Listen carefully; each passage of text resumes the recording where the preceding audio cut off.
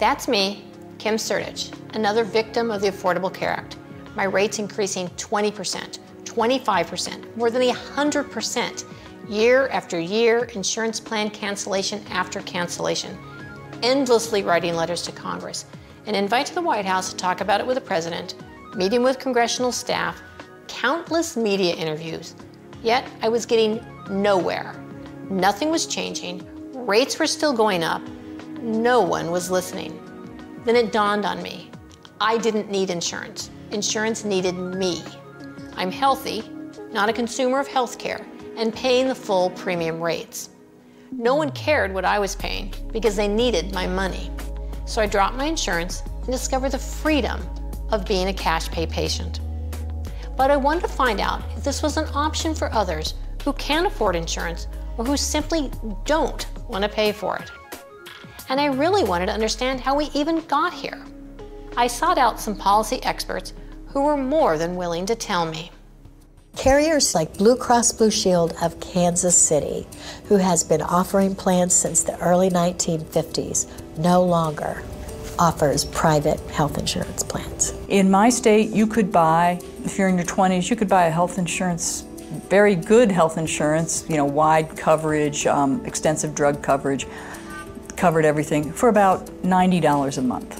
Now it's $300 or $400 a month.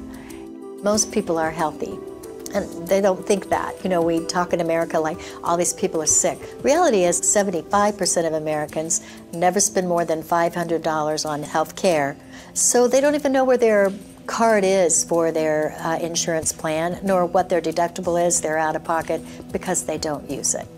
One of the reasons Obamacare has had such a disastrous effect on the individual market is because it forced insurers to issue policies to anybody. The states who were running these high-risk pools said, oh, well, we're not going to pay this money anymore. And they closed down their high-risk pools, and all of the people with pre-existing conditions were back in the individual market. And so premiums rose enormously for the individuals who weren't ill and had been buying their insurance all along. One of the biggest drivers of rising costs in the individual market were the mandates that were placed in Obamacare. All of these mandates, when you look at them, they all sound nice and compassionate, but when you add the prices of all of them up, if it drives the cost up to the point where a family can't afford it anymore, then are you really helping people get health insurance coverage? One of the big problems with Obamacare is we got rid of medical underwriting and destroyed the health systems that were taking care of the really sick people. People can't afford what we have out there now. Because all plans were affected by the ACA, you have few choices. You may have a couple of plans from this carrier. I know one carrier offering one plan. This carrier may have 3 or 4 plans. They are all going to be expensive. They're all going to have very high deductibles. They will have skinny networks. You can only go to this oncologist. You can only go to these 3 hospitals. If you're already sick, you're not buying insurance. What you're buying is somebody else coming in and paying part of your healthcare costs. That's not insurance. Not the same as somebody who's healthy going to the insurance company saying, I'm healthy, who knows, I might get sick, a whole bunch of people might get sick. What are you going to charge me for taking that risk?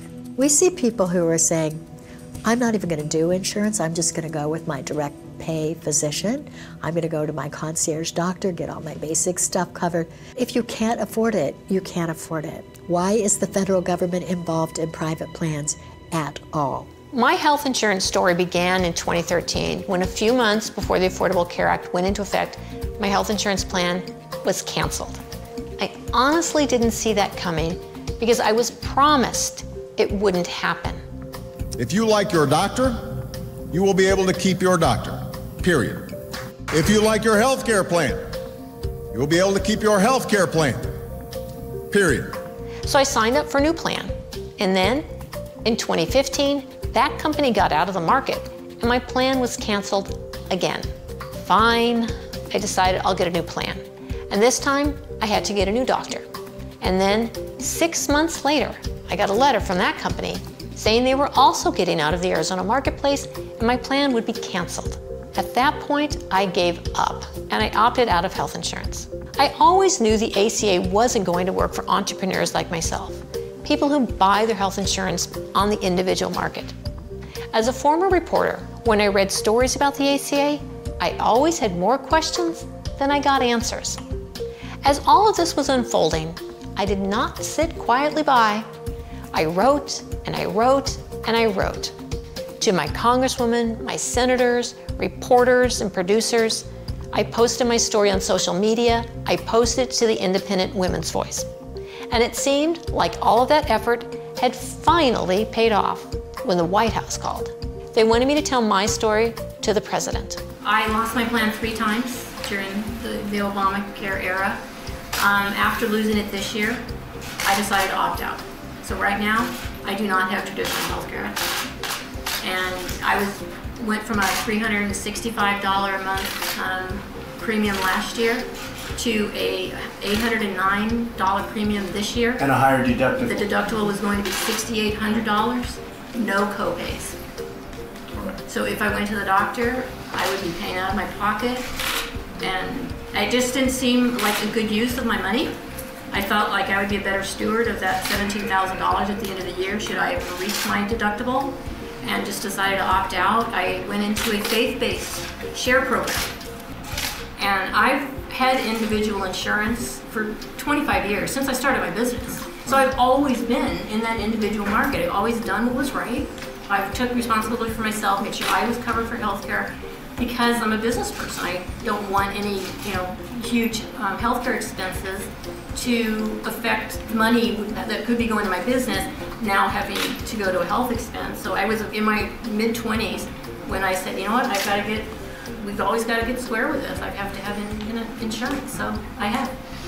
Well, thank you very much. Until this year. The people of Arizona have been hit very, very hard, at least 116%. Here's the bad news. It's going to go up more this year. The bad news?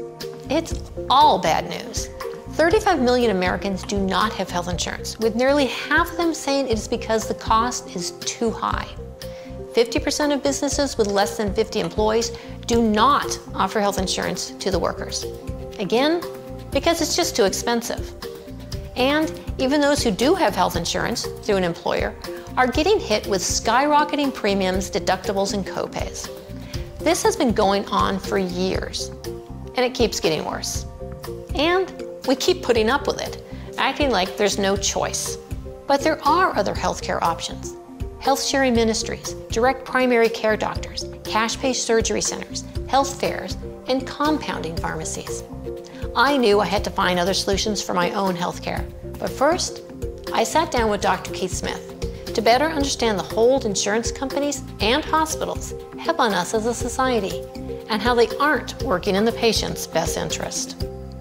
The giant hospital bill is a real good place to start to understand how the scam of healthcare works in the United States. The giant hospital bill creates a lot of fear that really serves the interests of the big insurance companies, because if you are truly uncertain about being bankrupted just because you have a hernia, you're more inclined to buy an insurance product or service that you otherwise would not buy because you don't see it as a value. There's one more truly nefarious purpose that a giant hospital bill serves, where an insurance company with a $100,000 bill from a hospital can ride into an employer group on their white horse and say, we've discounted this down to $20,000, so we've saved you $80,000, when the hospital really probably only had about $3,000 or $4,000 of expense, so they really made money. But the insurance companies charge employer groups to the extent that they achieve these discounts, many times a commission up to 33%. So if you think through the perverse incentives, an insurance company would rather start with a $200,000 bill, because then the commission they earn on this fictitious savings is that much larger. So the giant hospital bill performs many functions. None of them are any good for the patients. They're very good for the insiders and the cronies in the industry. Hospitals claim that they lose a lot of money, many times to just maintain the fiction of their not-for-profit status. Hospitals also get a kickback from the federal government based on the extent to which they claim these losses. I call it the reverse Enron, where Enron made more money by exaggerating their winnings. And the hospitals actually make more money by exaggerating their losses. And this is called the uncompensated care. It's very Orwellian named. You would think uncompensated care means care for which you're not compensated, but it's actually a revenue item to the not-for-profit hospitals here in the United States. Hospitals are wasteful because they typically are paid for being wasteful. The traditional payment to a hospital from an insurance carrier is based on the amount of supplies used or the amount of time in the operating room or the recovery room. It's true. We are scared into buying health insurance. With hospitals billing patients amounts exceeding what the insurance companies will pay, and with the federal government actually paying hospitals billions of dollars a year for uncompensated care, who are we actually supposed to trust? I'd like to think we can still trust our doctors, but it's getting harder and harder for them to do their jobs. Dr. Manny Sethi and Dr. Zuhdi Jasser, who have both testified before Congress, aren't shy about expressing their concern for the patients, who are the ones stuck in the middle. I got invited to testify before the Senate. When I went up there, I was just surprised at the level of pushback by some folks, and it just led me to believe that either A, you just simply don't care, or B, you're very disconnected from folks, and either of those two are not good excuses. We are the most vulnerable in our small businesses in the healthcare network system. Why? Because the big institutions have their board of directors, their positions on Wall Street, and their lobbyists in Washington caring for the health of their institutions. The health of my small business institution, other than the SBA, has no representation. And if you talk to most Congress people, they will tell you they listen to the lobbyists and who came to their last town hall, which is usually the activists in their community. It's not the doctors who are really getting pulled from every end and don't have time to really even talk to our members of Congress, let alone lobby them to understand what legislation is before their desk. I think that over time, the answer why we have reached this conundrum is that you have a bunch of career politicians who know nothing about healthcare making these pivotal decisions, and they're completely out of touch with people. You have all these insurance companies and these lobbyists talking to these congressmen and these senators, and those are the people they're hearing from. They're not hearing from Joe, the trucker who I met in East Tennessee, and about the problems that he's facing. We have let them take control and make decisions about things like healthcare when they have no business doing that, and that we needed to be at that table advocating for our patients. Especially though in the last 5, 6, 7, 8 years with Obamacare, I've seen a huge decrease in choice for patients. Has not necessarily been the doctors, it's been their insurance. So as a result of their decrease in choice of insurance, they used to come to me with 25 plans and say, which ones do you think is better? Now they're coming to me with 2 plans. And they say, which one of these 2 do you think I can choose? Or if they're on the exchange, there's 1 plan, in which I am struggling to make sure I stay on that plan so I don't lose those patients, and I still want to take care of them. And basically there's no more choice in it, and we just sort of take what we can get. And as a result, I think the quality of care that we give is significantly limited. We got to change healthcare right now. It's not working, with premiums rising 44%, 130% over 5 years, just, these insane numbers. I do not know how someone could not look at this and say something has to change. I don't tell them like some HMOs, you have 2 problems today, and if you have a 3rd problem, you need to come back in a week or 2 weeks. I know that would make me probably more efficient, but it doesn't create good relationships. So that's not why I went into medicine. And if government's gonna pay for healthcare, then they should be telling patients what they eat, what they don't eat, whether they wear helmets or not. A Wall Street Journal article called it the screen time doctor, which is you go in to see your doctor and your doctor's not looking at you in your eye. The doctor spends 90% of the time on the screen listening, maybe partially listening while he's hitting all the check boxes in order to get the incentives paid so that the insurance company can figure out whether you are making your patients higher quality healthy than not. So rather than the patient judging quality, The insurance companies say, oh, patients can't judge quality like they do every other industry. No, we have to judge it based on the data that the doctors who are sitting behind desks figure out, instead of those of us sitting by the bedsides. So what's the solution? And who is that solution for? Unless you have a real sweet deal with your employer, everyone wants lower healthcare costs. Let's start with how to cover the big ticket items if you don't have health insurance. One way to lower costs is to get rid of the middlemen, health insurance companies and the government. Such an option exists with health sharing ministries. There's a faith component to this concept. Health sharing ministries revolve around a community of people with common religious or ethical beliefs who share their medical costs. Medical cost sharing has been practiced for decades by the Amish Mennonites, and the concept spread to other communities in the early 1980s. They are uncomplicated and effective at covering medical costs at affordable monthly rates with reasonable deductibles. Liberty Health Share is a nationwide nonprofit networking of men, women, and families who come together around a common cause, and that's paying each other's medical bills.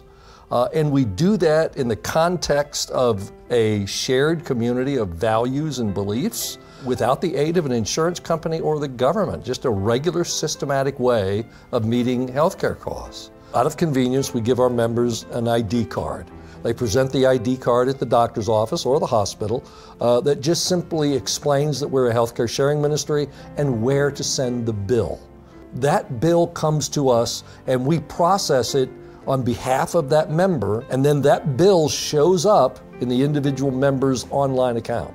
So they see Dr. Smith billed X, it was reduced by Y because we make adjustments to that billing based upon a fair and reasonable scale that we tap into. Then we ask a sufficient number of members to help pay that bill. We send the check directly from the member's account directly to the doctor or to the hospital. It is a non-insurance approach to healthcare where we have 70,000 families, over 250,000 people, sharing one another's burdens to the tune of over $25 million a month. And so every month, our members get the opportunity to share in a specific need for another family. And they get to bear not just the financial need of that family, but the emotion and spiritual need as well. They send a note or a card along to encourage the family, and they're praying for those families together. And they do this at a fraction of the cost of health insurance. We have to draw a line of dependability that says this is a fair and reasonable basis on which to evaluate the service in a hospital. We use Medicare. Everyone's familiar with it. Many hospitals, doctors can't survive, frankly, on Medicare reimbursements. But it gives us a baseline for evaluating every aspect of medical service and what the Medicare reimbursement would be. Then we simply add, for fairness and honorability, we add 50% to that for a doctor, 60% for a hospital. We have a 97% acceptance rate from doctors and hospitals for that reimbursement schedule. The other 3%, we just pick up the phone and discuss it and negotiate it and resolve it. These ministries are now sharing annually on the order of $800 million a year, but that is rapidly growing, rapidly growing. A year from now, it could be $1 billion. It's about 1 million people today in America are doing medical sharing. So we represent the most rapidly growing sector in the individual market. And one of the great things about Samaritan Ministries or any healthcare sharing option is that we're not bound by the open enrollment date. So you can join any day of the year. 365 days a year, you can get on our website and you can sign up and join Samaritan Ministries. We have seen a significant uptick in growth since the Affordable Care Act that was passed, mostly because of just the additional pressure there is on families to choose something. Families who are going without insurance because they didn't want to subsidize abortion are choosing things like Samaritan Ministries to be able to participate in a healthcare option that's consistent with their religious values. There's still, though, people that we meet every day that have never heard of healthcare sharing or Samaritan Ministries. That, how do I not know about this? And well, it's just you have to travel in the right circles. It is a mindset change. It's a paradigm shift. There's no doubt about it, because it's based upon voluntary cooperation in a community of mutual aid and mutual assistance. Now that's contrary to what we've been taught for decades and generations maybe, as to how you meet healthcare costs through insurance. We're not insurance. We don't want to be insurance. But our members are really in control of that picture.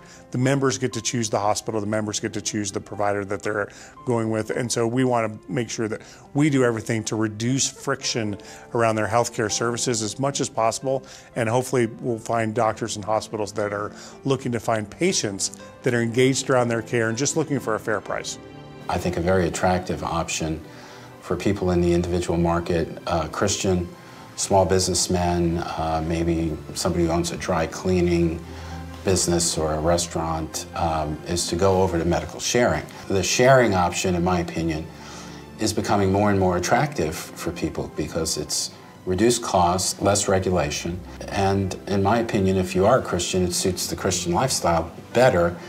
It's really those, number one, who want to take responsibility for the care of their health, that really are offended, frankly, as I am, with the government intrusion and requiring and mandates on the use of our money in ways that violate our conscience in many cases. The third is that they really want to participate in a caring community where the motivation really is initially to give. Our desire is to assist and care for one another. The health sharing ministry's concept is contrary to how we've been made to believe medical expenses should be taken care of. And yet, it works for millions of people, like some members I had a chance to speak to, including Chris. Chris's teenage daughter suffered a brain hemorrhage requiring 2 emergency surgeries, and it came with 6-figure hospital bills. Chris sat down with me to share the story. She couldn't stand up, and I'm trying to pick her up, and it was like, oh my God. And so finally, she said, well, maybe I can crawl. So I set her on the ground, and she's like, she can't even crawl. Her whole left side's just paralyzed. So then that's when it finally hit me. It's like, oh no, this is no migraine. So I carry her into the car, drive her to the ER, so they scan her brain, and they find the bleed. And so the doctor comes back and says, we found a small bleed in her brain. You can see the bleed. And I'm like, that's when my world just came crashing down. Just total shock. So she had a catheter surgery where they come up through the major artery of the femoral artery there, and they come up into the brain, and they guide it with a machine and actually put glue, some sort of medical glue, in the artery that was causing the bleed and stop the bleed at that point. And then they elected to do a craniotomy where they actually opened up the skull and drained off the excess blood. And so they had basically 2 surgeries in one evening. And they're just like, holy cow, is this even real, So it was worst thing that ever happened in my life. When the hospital bills started to come in, I wasn't sure. I mean, I was like, the hospital kind of scared us in terms of what was actually going to get paid and what was not. And I was just waiting for the big bills. You have the neurosurgery and the hospital stays and the ICU and the stuff that's going to be very, very expensive. And I was just like biting my nails waiting to see what would happen when those bills came in. And they came in, some of the biggest bills were 6 figures. The biggest bill was actually paid for Phoenix Children's Hospital, 6-figure bill. Then I'm like, oh my God, this is for real. These guys are for real. Yeah. So just like any insurance company does, that's kind of the game that's played. The hospital will bill significantly more. Some of the bigger bills were negotiated down 80% probably. I had so much gratitude towards Liberty and everything they'd done for the family. It's just like, I got to get back. This place, this is such a better option than traditional insurance for this type of situation. And I want to give back any way I can. Well, when I looked into Obamacare 6 years ago, when it first came out, my premiums were going to be like $1,000 to $1,100 a month, and it was going to be like $10,000 to $11,000 deductible before they would actually pay. So just on my premium, I'm saving like $700 a month. I was not going to pay those rates on Obamacare. I've always been healthy. My wife is healthy. We've never had any bills that would have even reached the premiums that I would have paid on Obamacare. So I would have taken the risk and just paid the penalty. And I was looking for options. I was looking for catastrophic health care to help out in case I did have a huge event, but you weren't able to buy that. So I started looking into alternatives. And one of the alternatives was Liberty Health Share, Christian Health Share sharing accounts. The premiums, which started out at $299 a month at that time, are still $299 a month, 6-7 years later. You know, I was wondering what would ever happen if I had an event, and I found out. I had an eye operation 2 years ago.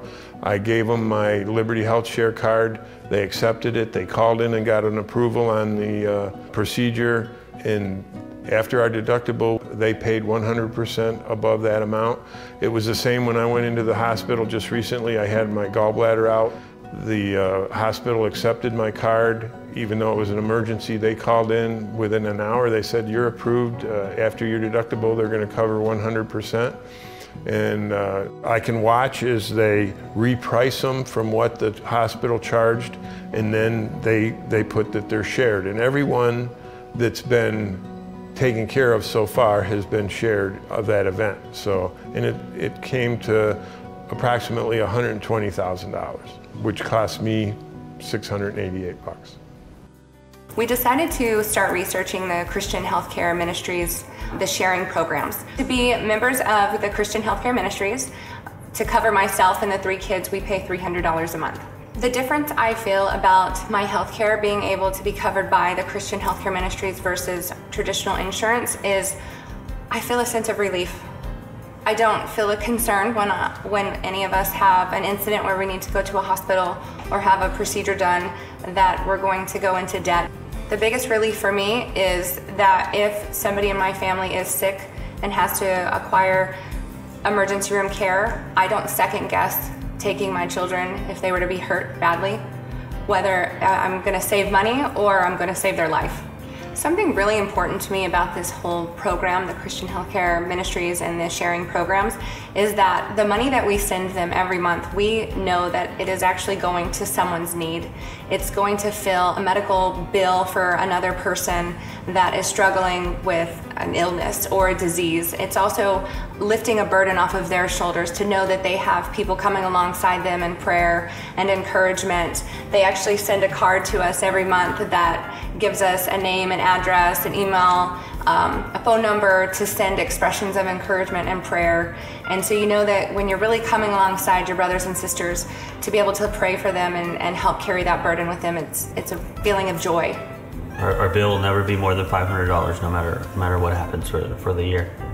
I feel the choice that we made to go from traditional insurance to the Christian Healthcare Ministries was a blessing. It was a feeling of relief because we knew that we weren't going to have a $20,000 medical bill. That would never happen. If we had all the money in the world and were offered the traditional insurance again, I would not go back. People can be skeptical about healthcare sharing. They look at the price and they say, how's this possible? How is this not too good to be true? Once they've seen how this works, or once they've talked to a family who's had a personal experience, usually those blinders are able to come off. They're able to see, hey, this does work. This is better. It works like healthcare used to work long before the government and the insurance companies started to make things more complicated. It's very simple. I go to the doctor that I want to go to, and when the burden is too big for me to bear on my own, I have family and friends that are surrounding me with help so that I can meet that burden with the help of community. So the first reaction is skepticism. Once they see it and participate in it and experience it, it is a level of enthusiasm that's hard to register because we are freedom from the insurance model and insurance system, and those of us who've done this wouldn't do it any other way. People are mostly bound into their employer-provided plans. People don't know that there's choice around healthcare, and so finding a healthcare choice that's consistent for you may be a matter of just taking off some of your blinders and looking around to see what else is available besides what your employer's offering for you. Health sharing plans are very difficult to place in that there's a big educational curve when you're dealing with this particular product. It is not insurance. They have to understand the concept of it. It's a very good financial tool to offset not having health insurance. It's a difficult leap of faith given their understanding of the insurance world. What's really interesting in sharing is there are members of the House of Representatives who are enrolled in healthcare sharing ministries. And there are many, many members, some of whom have been members for years and years and years in state legislatures. We're voluntary, we're cooperative, and we're motivated based upon our spiritual values and beliefs that says God's really placed us here on earth to use our time and energy and resources to help another person whenever they're in need. We simply turn that principle into a solution for healthcare. So I think the biggest factor causing the growth in the healthcare sharing movement is the cost in the individual market using traditional insurance. It's just gotten prohibitively expensive. But the other thing that's a major driver in a lot of people joining these ministries is the shared community sense of it. And for a lot of these Christian families, it's very comforting for them to know that they're engaged with a Christian ministry. Their dollars are going to another person who has a medical bill, a medical expense. Their dollars are being literally invested in the life of another individual. It's not going to a company black hole somewhere. That produces such a sense of satisfaction and a feeling of engagement with others. That's the number one reason why it's so gratifying, and they spread the word. I think we have a more efficient, more compassionate, more caring way of helping people deal with the costs of their health care. We're not insurance. We are, in my opinion, better than insurance. And it's just a grassroots movement of individuals taking responsibility for the care of their health and the costs associated with that care, but then sharing it in community with one another. What about the day-to-day medical needs? Whether you're a member of a health-sharing ministry, have a traditional form of insurance, or have nothing at all, you can benefit from being a cash-pay patient, where you can go to any doctor or hospital you want. You aren't limited by insurance networks. And there are many cash-pay friendly doctors. A quick search of the internet to find a doctor for myself led me to jointhewedge.com and the direct primary care concept. These doctors do not take insurance of any kind. Instead, they charge a reasonable monthly fee to their patients, who then have access to them 24/7 with no copays. Patients can get prescription drugs at wholesale costs, and many procedures are done on-site with little or no additional fees. What direct primary care does is people pay usually $80 to $90 a month for the year contract, and then depending on how the practice does it, you have virtually unlimited time with your physician as you need it. And the physicians and the patients who do this say that it helps keep people in better health because people's questions get answered, the physician knows them intimately, he can make better recommendations, and he can keep them out of the hospital. And they've been fascinating because they're starting to stock the kinds of medicines that their heart patients and diabetics need and sell them for not very much. And they're making agreements with people who have imaging systems for discount prices on imaging. So who knows where this kind of innovation is going to go? We encourage our members to really connect with direct primary care physicians where they're paying a monthly access fee.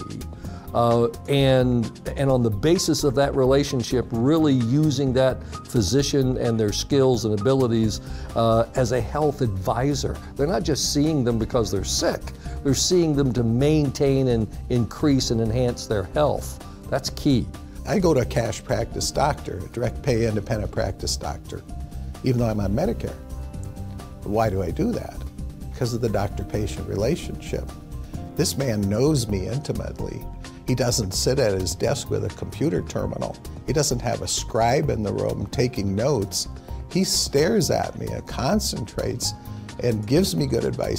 And he's more than willing to do that because he's not bogged down with all kinds of overhead. He has a part-time clerk in the office. He doesn't have to have people to file codes and all these other things and file cabinets full of paper. He just takes care of his patients. It's direct pay by the individual. The doctor's got skin in the game. The patient's got skin in the game because the patient is paying. The doctor's success depends on satisfying the patient. Doctors Kirby Farnsworth and Kendrick Johnson left their traditional practices to open a direct primary care clinic out of the frustration that their patients weren't getting the care they deserved. The question is, how many patients can we take care of in the way that they're supposed to be taken care of? And then how little can we charge for that care?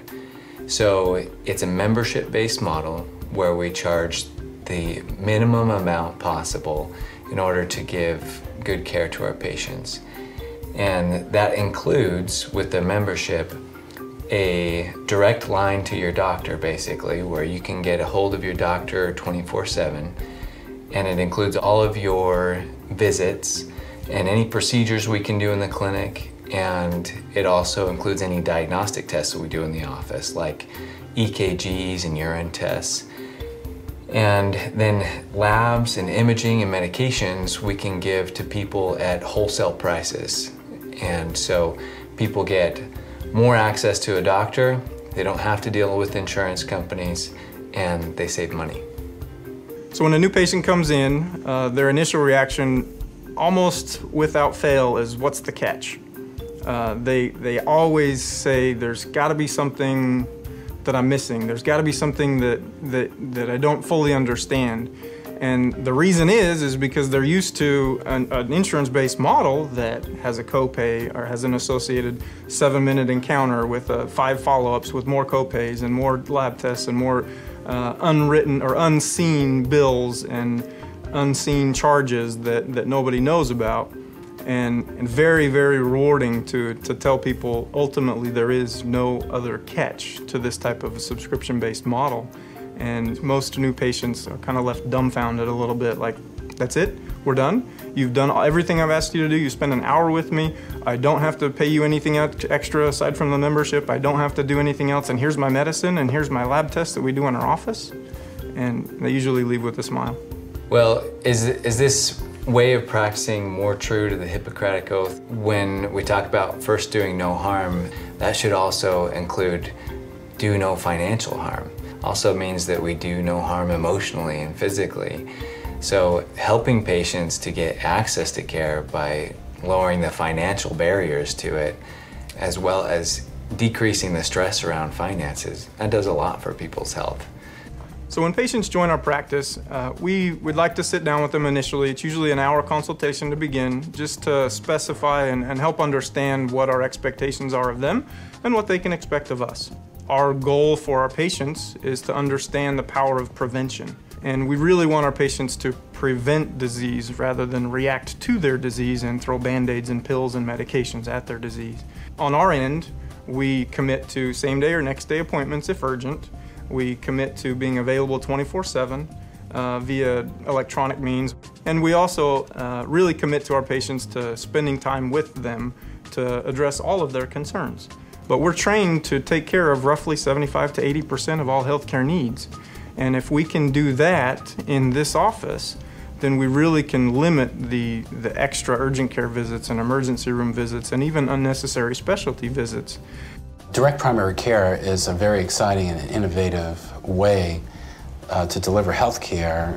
It's been shown that it can reduce costs and it gets a better quality of care to the patients because they have better access to their primary care provider.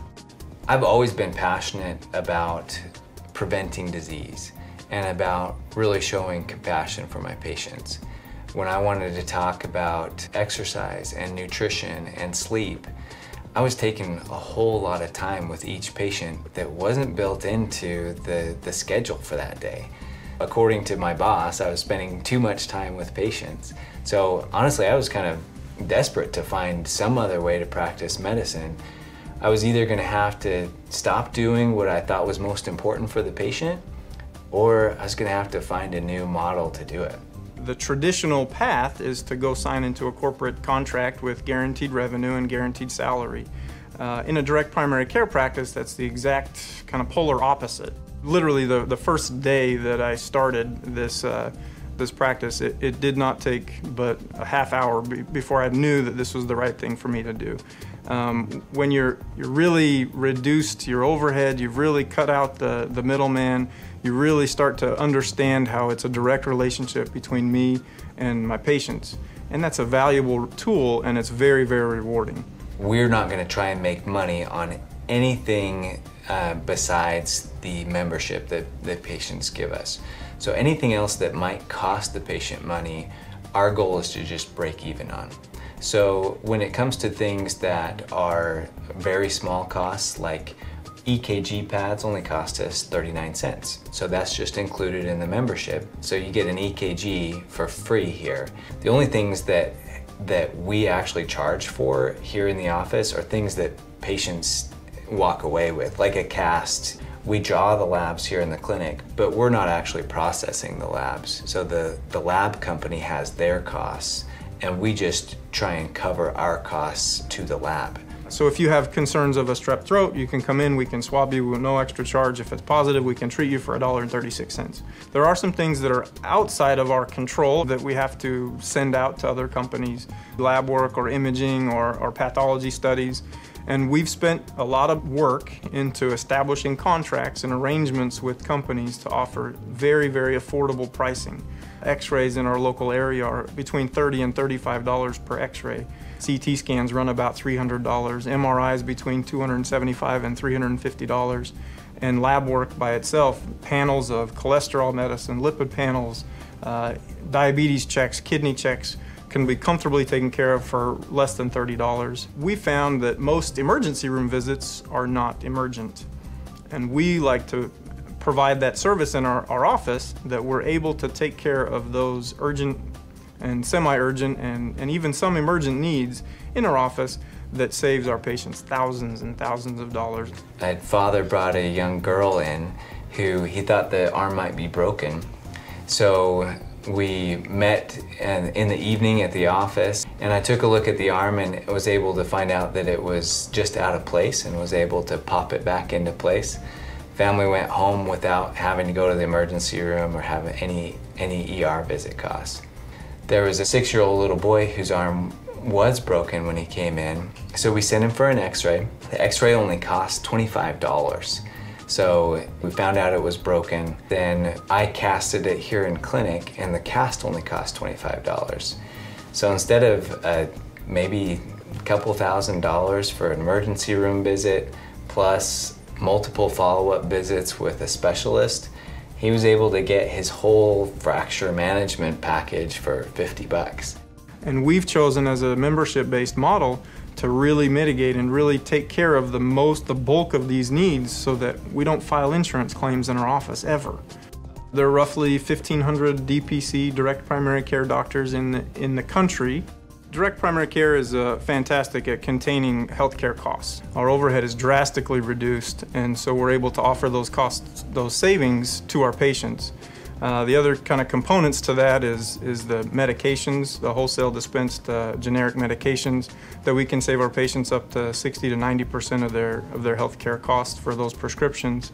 There's about 46 states in the country that allow physician dispensing, and that really allows us as providers to offer medications, whether it be generic, wholesale, antibiotics, blood pressure medicine, diabetes medicine, any maintenance cholesterol medicine, and a lot of even the specialty medications at really steep discounts. We have wholesale distributors that are all throughout the country, and they've offered us fantastic rates. We've had many patients that have literally saved the membership cost in their medications alone. There really is a huge difference in how traditional-based practices and direct primary care facilities operate, and those differences revolve around keeping up with the requirements and demands dictated by the insurance companies. I've got 17 employees in a practice with 3.5 providers. That is not the way my father was practicing medicine in the 60s and 70s.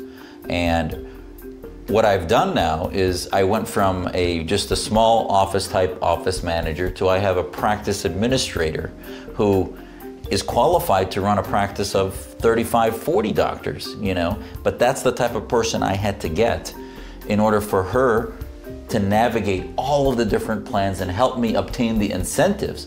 In a conventional insurance-based practice, you need 4 people to do the billing and work with the insurance companies. You need 3 people to room the patients to get them in and out quickly so you can see lots of patients in a day. You need a couple people answering the phones. And we usually only just have 1 staff member here to take care of all those things because there's fewer patients and there's no billing billing administrative duties outside of just checking to make sure that the patient's credit card went through on a monthly basis. Most standard family practice clinics run about 2,500 to 3,000 patients. So we had to backtrack and say, all right, how many people can this clinic fit for us to take care of all their chronic management, their acute management, any type of other prevention? And those numbers are pretty well supported that between 500 to 800 patients per provider is the magic number. There's no wait time in our waiting room. We schedule our patients an hour at a time, and we expect patients to be there right on time because they don't have to wait. They're going to get in right at their appointment time. We have patients who have all kinds of different insurance situations, some with great insurance plans and some with none, and we don't bill the insurance at all. So we just have a relationship directly with the patient. Some of our patients have just regular insurance, and they come to us for a couple of reasons. One is that they have found that they can't get care like ours anywhere else. They can't find a doctor who has the time to spend 45 minutes with them if they need that, or an hour with them if they need that. They can write us an email or send us a text message or call us. They might also find that they're saving money in the long run on labs, medication, co-pays. Then we have patients who have high deductible catastrophic plans that are going to be paying out of pocket for their care anyway, and they find that they get their care a lot less expensively from us. And then there's also a segment of our population that doesn't have any insurance. They have just not been able to afford insurance. They come and get their primary care from us, and we try and help them to find some kind of coverage for their catastrophic needs, because we're not going to be able to take care of a hospitalization or a surgery for them. So many of our patients also have these health sharing plans. They are similar to insurance in that they cover the risk of having some catastrophic problem, and yet they're a lot less expensive. People who have come to us not having been able to afford insurance for years and not even seeing a doctor for 5-10 years, and then they find out about our practice and figure out that they can see a doctor not only for a low price, but also get this kind of care that they haven't seen before, where they can spend 45 minutes with a doctor on their first visit. I had a patient that walked in that had some history of gestational diabetes. It had been 2+ years since she'd been able to go see a doctor, and we really wanted to hone in on what her intake is, what her diet, her nutrition, what her exercise status is. Understanding what she's actually eating is one of the huge factors that we don't have time for in a traditional insurance-based model, and it usually diverts to a referral to a dietitian in combination with a nutritionist, in combination with an endocrinologist. And we were able to sit down for nearly an hour and just go through, as she was shopping virtually in the shopping market, to see what things she normally purchases and why those are bad choices and why those are going to be harmful to her potential for developing diabetes, and really understand her perspective. Patients who are in tears sometimes, realizing that now that they can get their diabetes under control, they can get preventative care, make sure that they're not developing cancer or heart disease. A woman who has not been going to a doctor of any kind, she'd found out that she had diabetes, but because she didn't have any insurance, she hasn't treated it. She hasn't done anything about it. When I got her here in the clinic, we tested her blood sugar levels, and they were off the charts, dangerously high. And we were able to get her started on a treatment plan that cost her less than 2 cents a day for her medication. I'm going to be following up with her every week until we get it under control to make sure that everything's okay. The DPC model is everything that I've been looking for. I have wanted to be transparent and be able to tell my patients, this is how much it's going to cost you. Yes, we can get you in soon. Yes, I want to tell them yes for everything. And this DPC model finally offers me the opportunity to do that for my patients. I recently had an opportunity to speak to first-year and second-year medical students at our health fair, and it was so eye-opening to me to see these new students that they have no idea what they're getting themselves into down the road. They have no idea about coding and billing and how much the insurance rules their life. They were actually engaged in what I was saying because I think it's a very interesting and new idea to them because it's not being shared in the medical education world. For me, what makes it worth it is this relationship that I get with a patient that I never would have had in any other kind of a patient care model. I was learning a lot from these doctors and getting a whole new perspective on our healthcare system. But the true test is how patients feel about this model and the freedom they are experiencing by not having to wait for approvals by insurance companies and having ready access to a doctor. What led me to ARC Family Practice was the ease and the necessity of it. I needed to go to rehab and get some things done after my back surgery, and through my insurance, there were long waiting periods. And then when we figured out, let's go ahead and try a steroid shot, I went to my doctor and I asked, okay, is this a possibility? And they said yes. However, we need to get approval from your insurance company. Well, then we have to schedule the appointment. And I said, okay, what's the cash cost? And the doctor said, it's around $100. And I went, done. And then he said, well, you have to pay the facility too. Because I had just heard of ARC. And so that was on my mind. And I thought, you know what? I'm gonna give them a call. And we talked about it. They saw my MRIs and they did it right there. I didn't have to go through the frustrating rigmarole and waiting period that I would have had to through the typical medical and insurance world. The steroid shot was less than $50 because one thing that ARC really focuses on is the patient and the well-being of the patient, both mentally and physically. And you shouldn't have to wait for somebody sitting in their office in some other state that knows nothing about you or your condition saying, stamp it okay. I've even told my other friends that are physicians about it because they are as frustrated with the medical care system and the insurance system as the patients are. So with ARC, it's nice because I can then, as a member, they have a list of people that I could go to if I need that physical therapist. They've already talked to them about what are you willing to charge cash price. And that's an easy conversation, and it's usually better than what you would get through the insurance anyway because of that convoluted negotiation process that you're not part of. So that's one of the things I love about ARC and the direct primary care is the connections and the fact that you can pay the cash and it's often more affordable than what you might think because we've been brainwashed by the ridiculous prices of insurance. I think the direct primary care concept is brilliant. It is so nice to have the direct connection between doctor and patient. So you pay them a monthly fee and you can see them as little or as often as you would like. We went in and when we met them and were able to sit down and talk to them, we were completely sold. So to call the ARC and actually speak to a doctor on the phone and ask them about their practice and then ask them if they could see our son and then saying, yes, come on in, we'll be happy to meet with you and see what we can do to help. It was a sense of relief. One of my children gets sick and I send a text and I say, hey, Dr. Kirby, Isabella's not feeling well. She's complaining of a sore throat. She's got kind of a cough and she's had a slight low-grade fever, which she ended up having strep throat.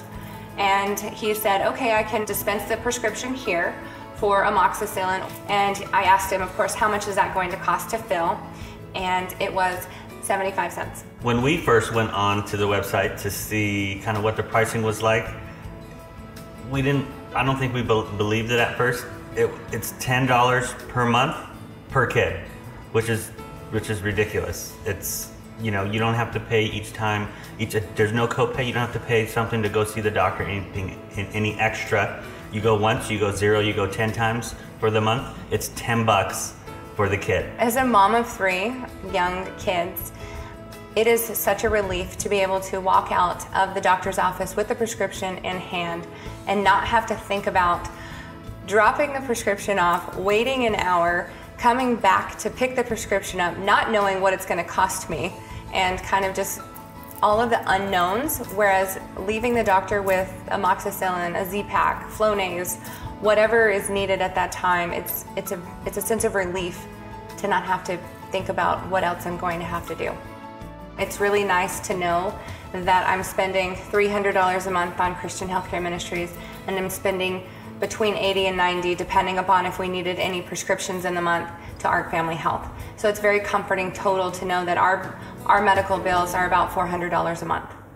With your day-to-day medical needs covered, the next piece of healthcare to unmask is surgery. How do you control surgical costs in our current healthcare model? Once again, the answer is quite simple. You can start by posting the cost of surgeries on your website and eliminating insurance companies, like the Surgery Center of Oklahoma has done.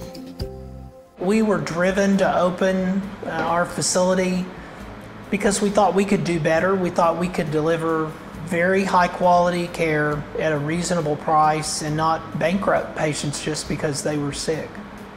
We have 7 operating rooms here. It's owned and operated by all of the physicians who work here. There is no outside corporate profit seeker. We don't have an administrator. You're looking at him. All of our employees are multitasking. My head nurse is also the director of HR. So we have a very administrative, lean sort of facility, and we're here and designed this facility to take care of patients the way that we would want to be taken care of if we were in their shoes. We have seen as many as 8,000 patients in 1 year. It ranges from year to year as the different insurance companies become more and more aggressive trying to keep their beneficiaries, so-called beneficiaries, out of our facility. But as the deductibles for insurance companies have gone through the roof, more and more patients, even the ones that have insurance, have found they have a better out-of-pocket experience to actually buy their surgery completely out of their pocket here. We publish the prices for all of our procedures on our website. I see our website as a way to instruct people and know really this is perhaps what you should be paying or in this range. But it's also to help people that are looking for a solution, even if it's not here at our facility. We've changed the prices 4 times since we launched the website, and in each case have lowered them. I just thought, let's put our prices out there so that the people that actually have the sticker shock, who buy healthcare, the uninsured, high deductible, beneficiaries of self-funded plans, they can better find us. That was part of the idea. The other idea was we really wanted to start a price war because we knew from experience that the prices we were charging people here at our facility were 1/6 to 1/10 what the so-called not-for-profit hospital charged for the same procedure. The more common question is to the big price gouging hospitals, why are they charging 10 times what we are? But the simple answer to the question is that we're not greedy. We've decided that in control of the facility, we will charge a fair amount with a small marginal profit, and that the physicians and surgeons doing the work will be paid a fair fee. The most gigantic source of price gouging in the surgical business in the United States comes from the hospitals and the institutions. And since we own and control this facility, we have decided that we are going to be fair with patients from the institutional side as well as from the professional billing side. If a patient comes in from Wisconsin or Alaska or Canada and they want to purchase a gallbladder surgery, they already know the price, they pay us, and there is no paperwork. For the benefit of beneficiaries that work for self-funded companies, we send a 1-page invoice out by email and receive payment in 30 days. As a facility, we run this like a general contractor with time and materials. We have a pretty good feel for what it actually costs to run an operating room for 15 or 30 minute or hour increments, and then we know what the cost of the supplies and materials are necessary to perform any given case. So it's not even algebra, it's just simple math. I mean, you add those things up and you end up with a price, and that's what we posted online, and we have made very few, shockingly few changes. places like Oklahoma Surgery Center or other physician-owned surgery centers are great because they're also looking for cash pay patients who are engaged around their care. And so we're constantly on the lookout for providers, doctors, hospitals who are concerned about having a direct relationship with their patients. And we find that those work together very copacetically with our members because those members that are paying their own bills are going to be a little less aloof, a little more engaged around their healthcare decisions, and going to be looking for direct pay options like surgery centers and direct primary care. I actually encourage patients to, look at our pricing and then go to their local hospital and use that to leverage a deal so they don't have to travel. There's some patients that will leverage their local hospital. The local hospital will match our pricing. Then the patients are kind of disgusted, about the whole process, and they'll travel here anyway and relay those kind of stories to me. We have seen patients at our facility from all 50 states except Hawaii. The first patients that arrived came here from Canada. They all have coverage in Canada, but many of them do not have access to the care that they require. The most common story from a Canadian is still a woman who wants a hysterectomy, who's tired of receiving transfusions, but who's waiting in a line that's 2 or 3 years long to receive that procedure. A third of the patients that come to our facility are uninsured. A third of the patients that either have health savings accounts or have very high deductibles and they can buy their surgery here with a better out-of-pocket experience. And then the other third are beneficiaries of self-funded plans. So companies that buy healthcare for their employees out of operational revenue rather than participate in the insurance scam. When we opened the facility in 1997, no insurance companies would work with us.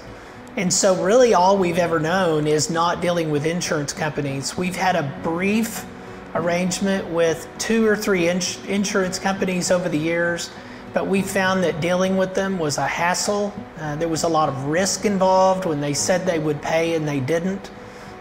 They were always the determinants of what our fees should be, and they were always wrong. They were either too high or too low, and they were bullies. From the very beginning, we sustained attacks from what I call the cartel. The cabal of the paid off legislators and the hospital systems and the insurance companies. And the good guys saw us as the underdog, the champion, the friend of the poor and the uninsured, because we would actually put a reasonable price on a procedure rather than bankrupt someone. The Surgery Center of Oklahoma's story really is a good news message. There are a lot of people that see it as a good news message, particularly patients. The buyers of healthcare, the folks, the self-funded companies that see pricing that won't bankrupt them. I mean, they see this as good news message. Oklahoma County is the largest county in Oklahoma. They are a client of the Surgery Center of Oklahoma. They buy surgery here for the benefit of their employees. And they waive all of their out-of-pocket if they will come here because their self-funded plan reaps such a benefit. Almost every uninsured patient that comes to the Surgery Center of Oklahoma tells us that the care they receive here was otherwise unaffordable anywhere else that they looked. That is the story almost without exception. When people ask what about the poor, like the big hospitals are taking care of them, no, they've run many of them off and they come to our facility. And that's the beauty of the market. The market drives prices down, and it drives prices down to a level that people who you would otherwise think as poor can actually afford to buy surgeries here. The good news story around Christmas time, when we'll have patients come here and say, we're going to have Christmas this year because we didn't have to meet our deductible to buy our child's tonsillectomy. Not that we could afford our deductible anyway. And these are just great news stories to be eye to eye with patients and know really that we're not just their medical advocate, we're also their financial advocate. And so patients appreciate that. They need a guiding hand over this treacherous road that's healthcare in the United States. And I think the free market is really providing an answer to those, particularly those that are truly in need. Cash-based surgery centers are a lifeline to many people. But what if we could prevent some medical problems before they begin and control others before they get worse? By educating people about good health and healthy lifestyles, we can. Dr. Sethi and his wife Maya founded Healthy Tennessee with the goal of doing just that. Healthy Tennessee's band of volunteers travel across the state, one community at a time, holding preventative screening fairs as well as statewide symposiums. They get in front of patients who haven't seen a doctor in years and offer patient-specific suggestions for better health outcomes. The main goal of Healthy Tennessee is really to educate citizens about the benefits of a healthy lifestyle using their own data. Because right now we just wait till someone's diabetic, till someone's morbidly obese, and then we start talking about these issues. And I think that's just frankly crazy. That's, Washington politician-driven programming. We are a boots on the ground organization. We are less talk, more action, we're low budget. Everything that we do is based on empowering local communities. We start by talking to the local state representatives, the county mayor, the city mayor, the superintendent of the schools, the Chamber of Commerce, local business leaders. And I think what we have shown is that by relying on the power of local citizens and local communities across Tennessee, you can do incredible things. What do you need? What's the best way to do this?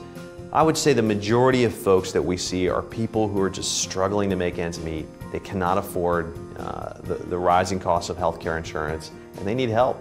Today we've seen about 300-ish people so far. We partnered with United Healthcare and Second Harvest Food Bank, and so we had a large influx of people in the first hour, but we've got about 50 nurses, doctors on the ground, screening patients, educating them about the benefits of living a healthy lifestyle.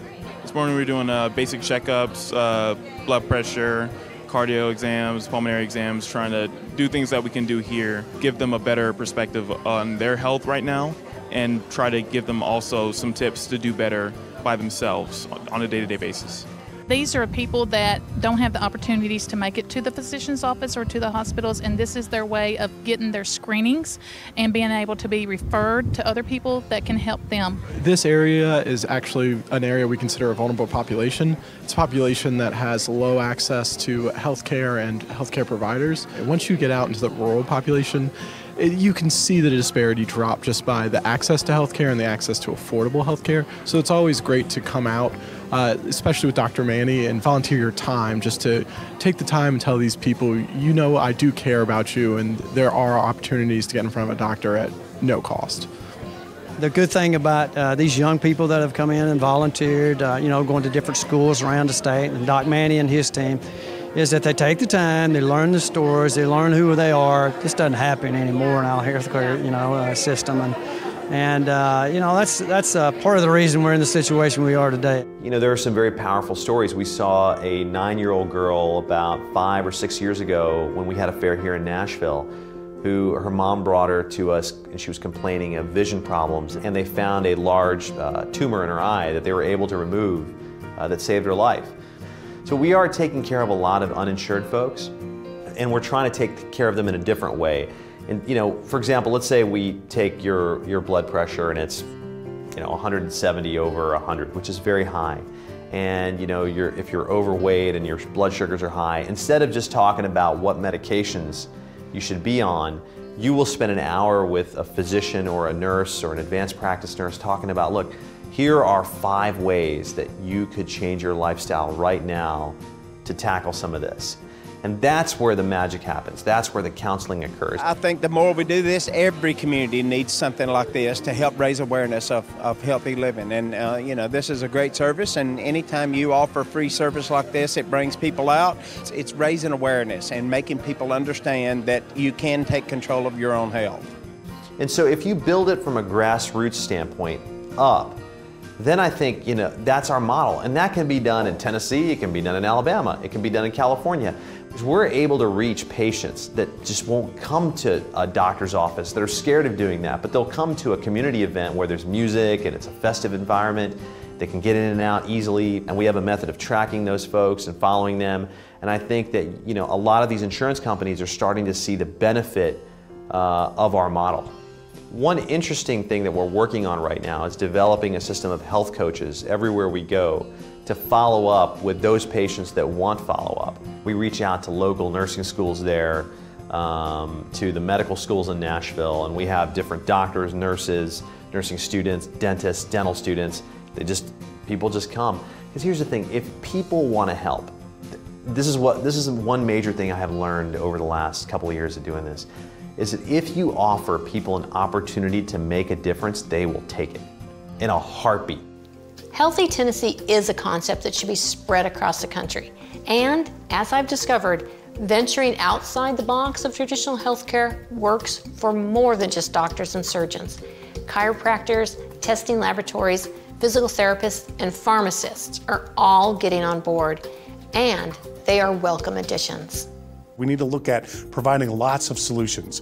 The more choices people have, the more freedom they have to choose what they want for their healthcare, the better off we'll all be. We see that in every other industry. The more choices you have, the more price goes down and the more quality goes up. I have started going to a physical therapist because I had surgery, so you need to go through rehab.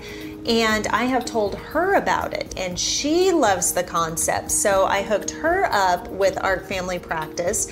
Then my physical therapist is also connected to a pharmacist that has a compounding pharmacy, and they're frustrated with everything that's going on as well. And so we're starting to make these touches and these contacts and getting the ideas out there that there are other options. We started getting into the cash pay world, and we recognized that the insurance deductibles were much higher, and it was creating a problem with some of the patients not wanting to come in because of the deductibles and everything that they were experiencing. So we went to a cash pay pricing system that we have, so it's a huge discount. Patients are able to come in, they get more time with the physical therapist. Even if you have insurance, you can still use cash to come in, because you'll see that a lot of times you'll get better care. And so you may have insurance, but the cash pay allows us as clinicians to freestyle a little bit more, if that's what you want to call it, allows the patient to get better care. We recognize how many employees it takes for us to actually deal with insurance companies. And oftentimes what will happen is we do the billing, and a lot of extensive note taking that then we can put the billing onto. It goes to our billing person, who then sends it to the billing department. The billing department then has to send it out to get payment from the insurance company. Insurance company, accepts, rejects it, whatever, through the billing department. They take a percentage of it, and then it comes back to us, and then we have to see if some of the billing wasn't done, then we have to look at why, resubmit it, whatever we have to do. So the amount that we get paid is so inconsistent, but it's just all over the board. So you'll have the same patient come in for 3 visits with the same care, 3 back-to-back visits, and we'll get totally different payments. We're talking like $44 to $200. It's not even within a range. So it's very hard as a business to predict how much you're going to get paid. It's very hard as a business to predict, what the average payment is per patient. It's very hard to make a lot of predictions because the varying pay that we get from different insurances. So with our cash pay patients, it's awesome because we know every single time what we're getting paid. We know if they're in a certain package, how much we're getting per visit, and therefore we can say that one therapist can see, 6 patients in a day cash pay, versus with the insurance, we're not sure how many patients need to be seen. It's immediate payment, it's in the bank, and it's less stress overall on the business. Often compounding isn't covered by the insurance payer, so patients will come in and we will offer them a patient preferred price. We call it a cash price for the medication that we have made for them. I've built a lot of my business around the concierge market here in Phoenix and Scottsdale. There's a lot of providers that have patients that they see in their homes, patients that they see, alternate site. It isn't a traditional primary care model where they go in and they sit in the waiting room. It's very much healthcare brought to the patient. And we will then build medications and things that doctors like to use, and they will deliver them to the home. I had a patient we worked with on Thursday. She's like, I have a terrible sensitivity to lactose, Sarah. Could you compound and see how I do on it? And she did beautifully.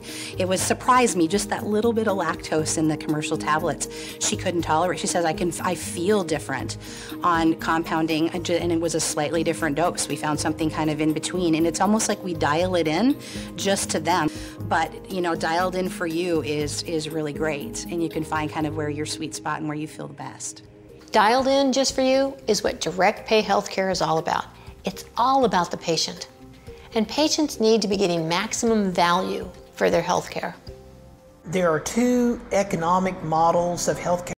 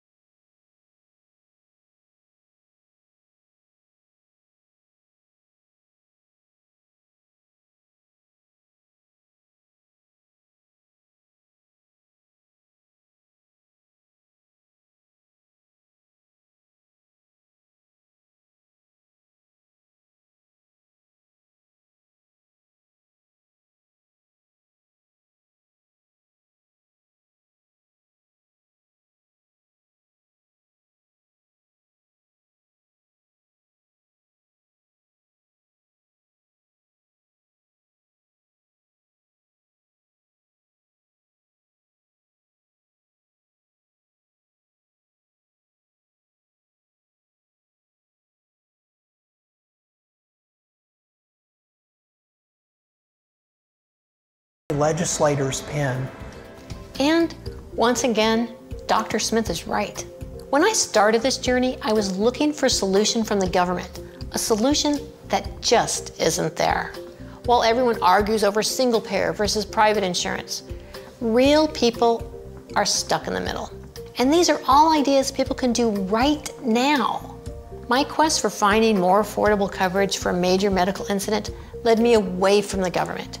It led me to a more compassionate place, one where a community reaches out to share your costs, where paying cash for care allows you the freedom to choose the care you want and need. I'm no longer tied to insurance mandates of what I can and can't do. I can negotiate my own prices for care, and because I'm directly responsible for pain, I feel more of a responsibility to take care of myself. Take a look at your own healthcare situation. Are you tired of waiting for hours in a doctor's office to then only see the doctor for 5 minutes? Isn't your time more valuable than that? Is your deductible so high you can't afford surgery? Are you going without insurance because you simply can't afford it, even if your employer does provide it? Are you a small business owner who wants to provide benefits to your employees? Do you know if your prescription might be cheaper if you simply paid the cash price? When I dropped my insurance, my monthly premium had skyrocketed to $809 a month. Today, I would be paying $1,037 a month just for me with a high deductible. That's insane, and no one should be paying that. I actually pay less for my prescription by paying cash than what I had been paying with insurance. That had never even occurred to me. I saved $10,000 last year by not having insurance, and yet I was covered for any major medical incident. I got my annual physical exam, and I kept taking my prescription. My health care didn't suffer because I didn't have traditional health insurance. In fact, I'm probably healthier because I'm not under so much stress worrying about the monthly cost, and I'm more engaged in my care. I was fed up with the system, just like millions of others. I took a step back and discovered that cash really is king.